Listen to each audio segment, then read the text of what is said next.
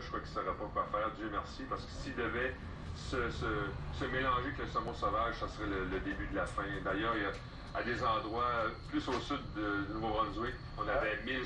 Sinon, le prix risque d'être très très élevé.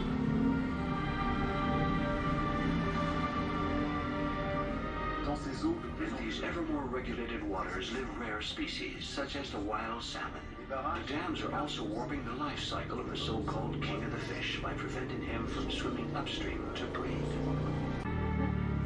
So while their Pacific cousins sometimes die of exhaustion after their journey, some Atlantic salmons are capable of making 2, if not 3 migratory trips despite the many dangers. After studying them for 5 years, Marc Gauthier and his team identified several leads to better understand the Can they be produced this way endlessly? Who's concerned for the plight of fish or that of animals meant for slaughter? I think that today we should really think about how the animals we eat are killed. Temple Grandin is an American who was born with autism. She's one of the first to have shown concern for the well-being of animals in slaughterhouses. thousands of acres of plains right at the heart of the United States. 35,000 cattle farms with more than 2 million animals. We're in Fort Collins, a 1-hour drive from Denver. Temple Grandin is an animal science professor at the University of Colorado.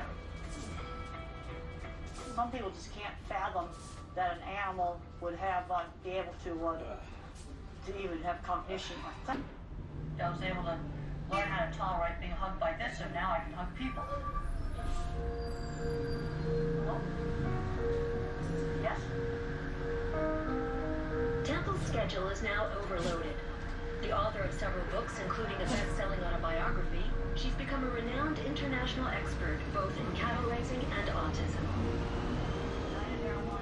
She travels an average of 2 to 3 times per week throughout the U.S. and the world to share her experience with farm animals. Been around a lot of different places.